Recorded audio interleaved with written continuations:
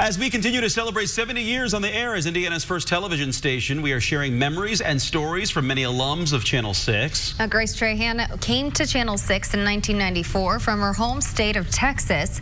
More than a decade later, she returned to her hometown on assignment to cover one of the most intense storms in history, Hurricane Rita. One of the biggest stories was when I went down to Texas actually to cover Hurricane Rita and the connection to Indiana, and that was very surreal because that was where I grew up.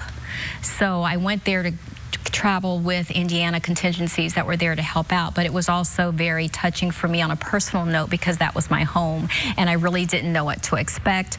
And so it was an interesting situation to be in because I found myself having to tell the story for the people back home here in Indiana, but I was also seeing my friends in Texas, many of whom lost everything. Hey, how are you? Well, my dear friend Betty Harmon graciously took me on a tour of her neighborhood, which was one of the hardest hit in Orange. This is my home here with the trees right in the center, and if we'd have been in the bed, it'd have got us.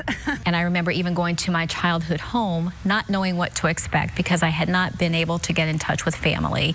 And the photographer and I driving up and seeing my childhood home, and it was intact. And it was a really emotional moment. Surprise! How are you? Okay.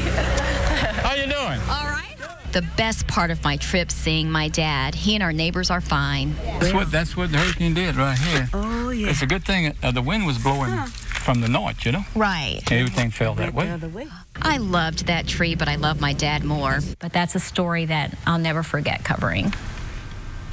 And to watch all of our 70th anniversary stories and our 1-hour special, head to theindychannel.com and click on 70 Years Together at the top of the homepage.